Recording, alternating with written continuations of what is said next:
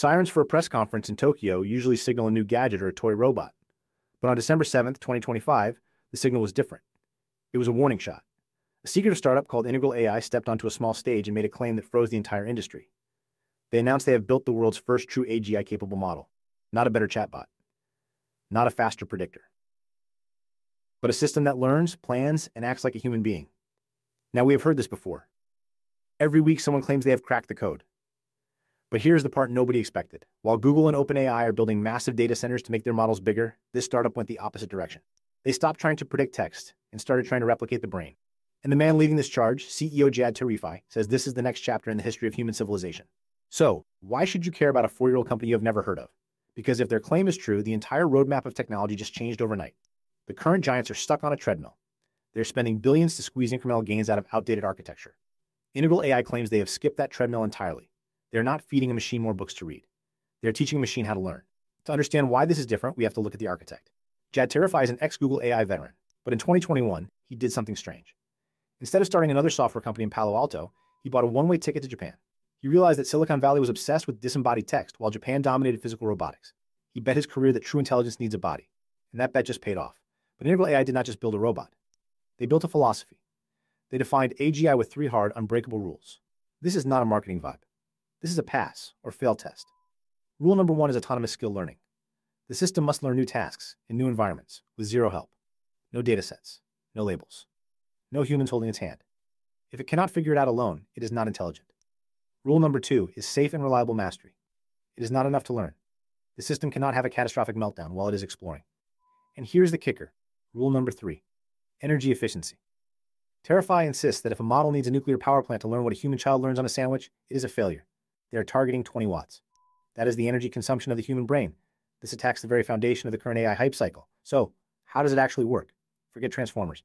Integral's architecture mimics the human neocortex. It uses a hierarchy. It compresses raw sensory data, video, audio, touch, into abstract concepts. Then, it pushes those concepts down into actions. It runs a loop. Abstract, plan, act. It does not memorize that a cup is graspable. It understands the physics of friction, gravity, and mass. It builds a physics textbook from scratch as it plays. But talk is cheap. Let's look at the proof. In a Tokyo warehouse, reporters watched a standard industrial robot arm do something impossible.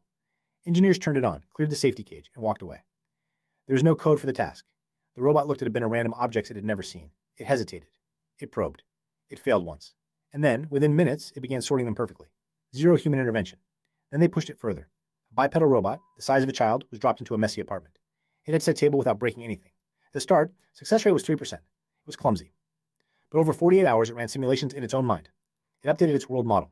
By the end, success rate hit 94%. And its power consumption dropped by nearly half. It got smarter. It got more efficient. This brings us to the real stakes. If this scales, the implications are brutal. Think about manufacturing. Right now, setting up an assembly line takes months of coding. With this technology, you could drop a fleet of blank robots into a factory, show them a product once, and they would self-train in days. Single product factories become extinct. Supply chains become fluid. The economic advantage shifts to whoever has the smartest bodies, not the cheapest labor. And it goes beyond factories.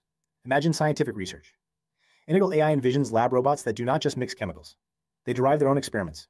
They test hypotheses 24/7. They turn science into a closed loop of self-improvement. We're talking about compressing decades of trial and error into weeks. This is the difference between a tool that helps you work and a partner that does the work for you. Integral's roadmap is terrifyingly ambitious. They call the final stage Genesis, a global backend where millions of robots share their learnings instantly. If one robot in Berlin learns how to open a new type of door, every robot in Tokyo knows how to do it 5 seconds later. It is a collective intelligence that never sleeps, never forgets, and never stops optimizing. So the question isn't, can they do it? They just showed us they can. The question is, what happens to the rules we live by? We've spent years worrying about chatbots writing our essays. We forgot to worry about machines that can navigate our physical world better than we can. Integral AI has fired the starting gun on a race that most people didn't even know had started. This story is moving faster than anyone expected. If you want a deep dive into the specific architecture of the neocortex model they're using, let me know in the comments. I am digging into their white papers now. Make sure you subscribe, because the world just changed and you need to keep up.